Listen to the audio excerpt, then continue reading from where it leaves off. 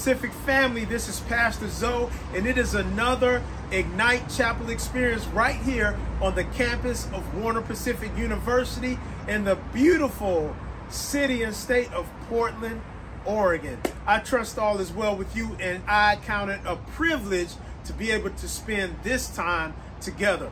Well, on today, I'm talking to our WPU family about this one thing, and it's a very important question that each of us must ask ourselves, and it's this: what is in your hands? You know, a lot of times we're looking for success in big things and things that are enormous and waiting until something big happens, when literally we are closer to victory, we are closer to a solution than we think. How is that? Well, God gives us everything in seed form, and he multiplies those things as we are obedient to him. Well, I don't want to reteach the message, but I'm excited to share it with you. So come on and join us. It's the Ignite Chapel experience right here on the campus of Warner Pacific University.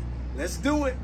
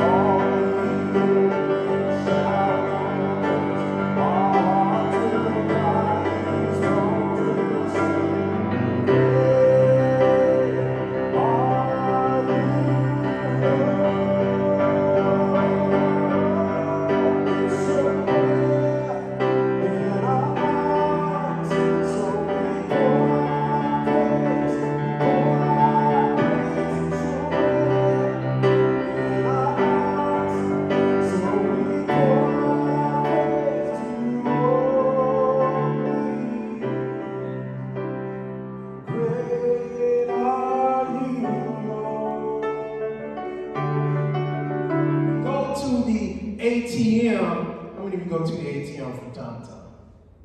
I know everything's basically cashless now. What do you have to put in there?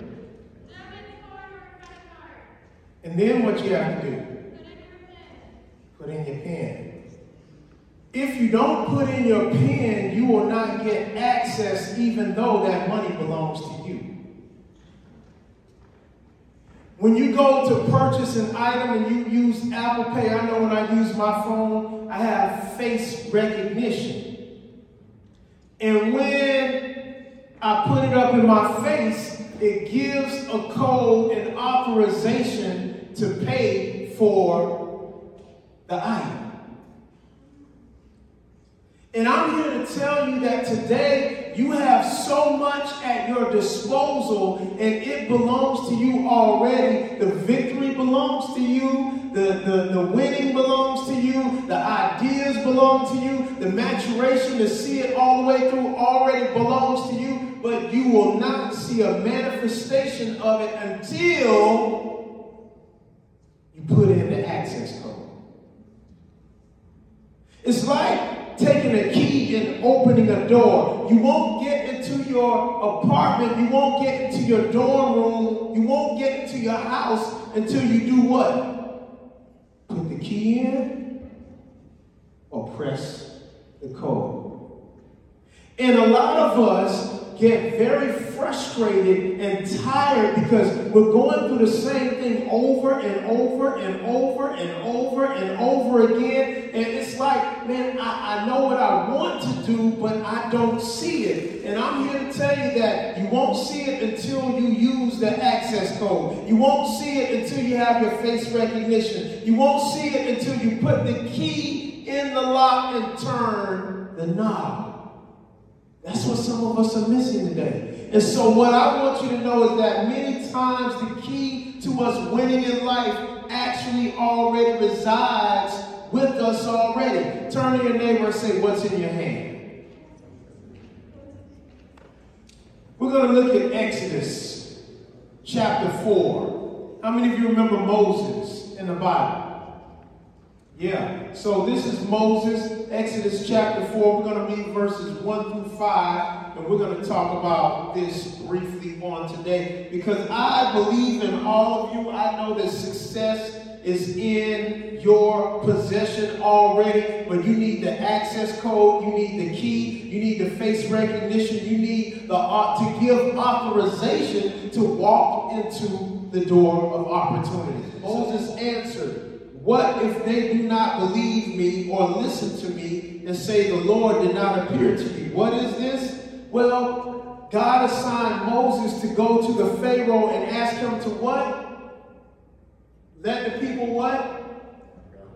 Let the people go. His people was enslaved for so long, and God called Moses to come and to set his people free and to set them free. And so now God has assigned him to do this, but now he doesn't feel like he has the qualifications. He doesn't feel like he has the courage. He doesn't feel like he has the know-how. He doesn't feel like he has the money. He doesn't feel like he has the ability to be able to do this. And when God first came to him, the first thing he gave God was excuses. I stutter. I can't do this. How can I do this? But God already saw something on the inside of Moses that Moses did not see. Moses forgot that even though he was born a slave, he was raised in the palace. He forgot that he was learning all the principles of royalty. He forgot that he was raised up in the palace and that he knew the Egyptian culture. He forgot all of these things that would literally aid him in being a success and a savior later on in his life. He forgot that all of that was on the inside of him. When God called him to do an assignment, the first thing he had was an excuse as to why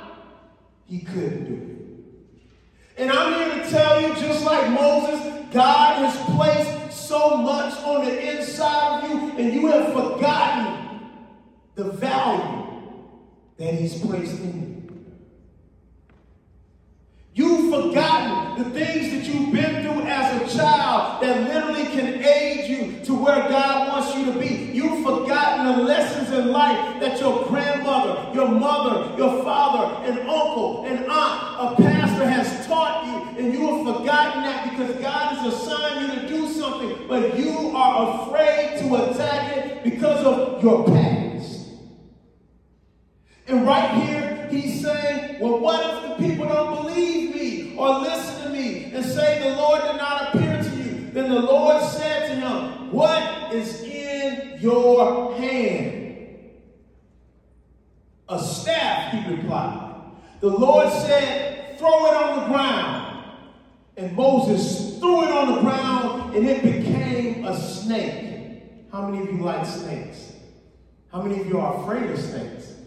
So a lot of you would have ran from that, right? But so he threw it, and it fell to the ground, and it says right here, Moses threw it to the ground, it became a snake, and he ran from it. Then the Lord said to him, reach out your hand and take it by the tail. So Moses reached out and took hold of the snake, and it turned back into a staff in his hand. This, said the Lord, is so that they may believe that the Lord, the God of their fathers, the God of Abraham, the God of Isaac, and the God of Jacob, has appeared to you. There's a lot in there that you'll miss if you don't get it. But listen, I'm telling you, you have something in your hands that God has given you. You have something in your possession that God has given you. And because of whatever the situations and circumstances are, you are afraid to do it because of how people think about you or what they'll say and how foolish you look and what if I fail. But forget that God has called you to an assignment, not your neighbor. And I'm asking you today to take ownership, to take authority, to take possession of what God has placed on the inside of you to do.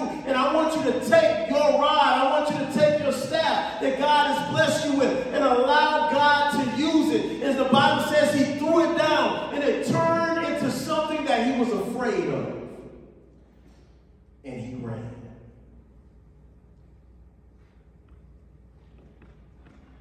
What is it that you're afraid of right now? Because the Bible says that Moses threw it down and it turned into something that he was afraid of. Maybe you don't like a season of unfamiliarity. Maybe you don't like that there's no net there to catch me when I step out.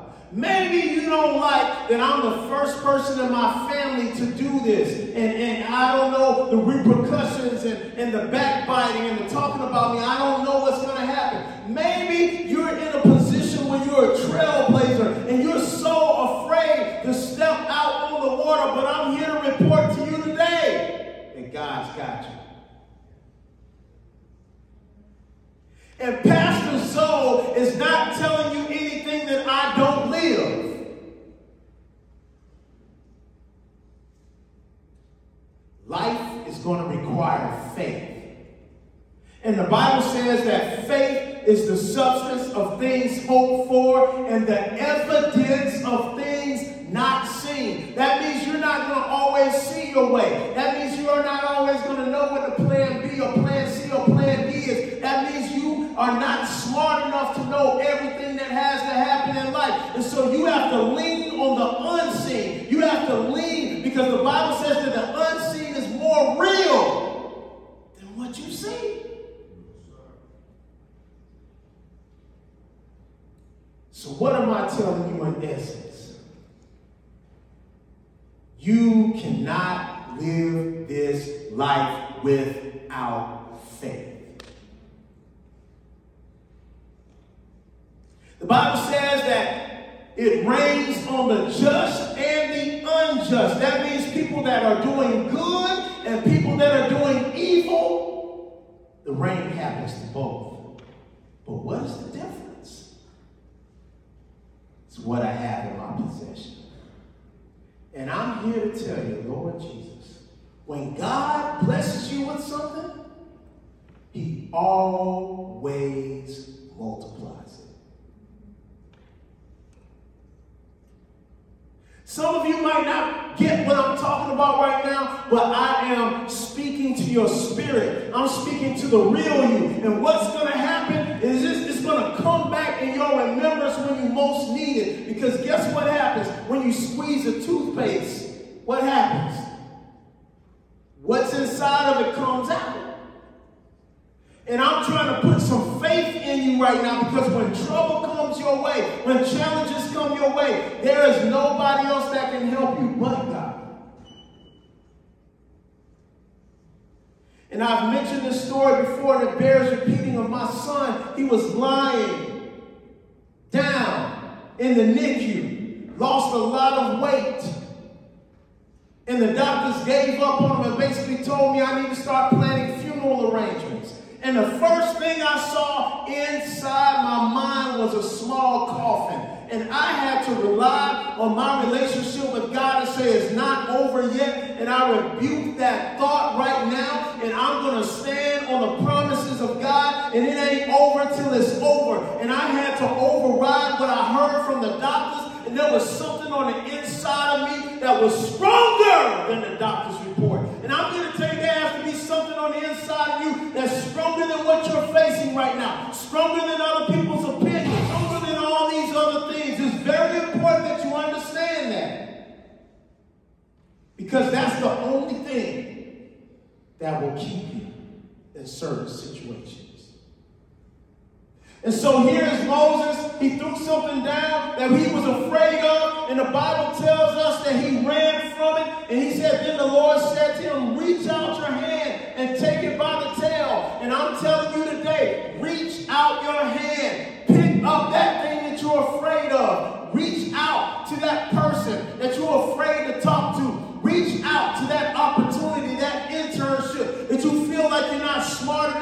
do? You need to reach out and grab it by its tail. And when he did that, miracles happened. When he did that, doors of opportunity opened. When he did that, he was able to be a blessing to the people he was connected to.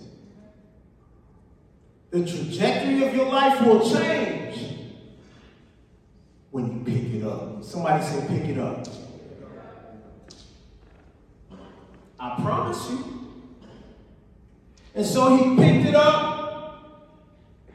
And it says, so Moses reached out and took hold of the snake, and it turned back into a staff in his hands. And then the Lord said, this is so that they may believe that the Lord, the God of their fathers, the God of Abraham, the God of Isaac, the God of Jacob, has appeared to you. When you are obedient to what God tells you, when you use what he's blessed you with, I'm here to tell you that you will be a light to others. And they're going to ask you, how did you make it? What did you do? And you're going to be able to tell them how good God has been in your life, how he's pulled you through difficult and challenging situations, how he's pulled you through a sickness, how he's pulled you through an injury, how he's pulled you through when you didn't know how you was going to pay for this semester. He pulled you through. Why? Because he has given you something for you to give him, and he's going to multiply and open doors that no man can shut, and he can bless you with things that no man can curse. I'm here to tell you, when you trust in God, he will always make sure that you're taken care of. And this is the last verse I'm going to share with you, Matthew chapter 25, verse 29. It says this, for to everyone who has will more be given, and he will have abundance. But from him who has not, even what he has will be taken away. And I mentioned this earlier, God always multiplies what he gives you because your life is according to his purpose. Somebody say purpose. Now, when you're doing your own thing, do it the way you want to do it, how you want to do it, when you want to do it, and you're not being obedient to him, what happens is things start to happen and you are not able to sustain yourself and maintain victory. We're talking about long-term, sustainable, good success is what we're talking about today. We're not talking about, oh, hit and miss. That's not what I'm talking about. I'm talking about consistency on today. If you're wanting consistency in your life, if you're wanting consistent victory in your life, I'm here to tell you this is the access code. This is how it's done.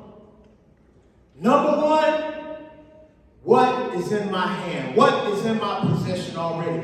Many times we look over that because we're looking for some big thing when God has already given you a seed. And that seed, when it's watered and has the right sunlight and is in the good ground, what happens? It sprouts and it develops and there's a process. And then eventually that seed turns into a fruit. Eventually that seed turns into a tree. But many of us are looking for the tree first. And you're missing your blessing and your door of opportunity because you're looking for something that's bigger, but you already got it. It's in a seed form. And if you let God be Lord over your life, he will allow that seed to germinate and grow. And you will experience consistent, long-term, good success. I want you to think right now about what is in your hand. And obviously, I'm not talking about your physical hands, but I'm talking about your talent, your gift, your ability, something that you're really good at. Think about it. And what will happen, instead of jumping on Instagram in the morning and all of those things, if you really focus in on what God's assignment is for your life, what you will begin to discover is that God will literally start downloading information to you about how you can monetize your gifts. You might be an athlete right now, and you might be struggling financially or whatever, but hey, if you're really good at what you're doing, maybe you can start a basketball camp. Come on. like that. Maybe you can start baking and bringing in extra money. God will download information and ideas to you for you to be able to make it. You don't have to stay where you are. God has put some good stuff on the inside of you, and I'm excited to see it.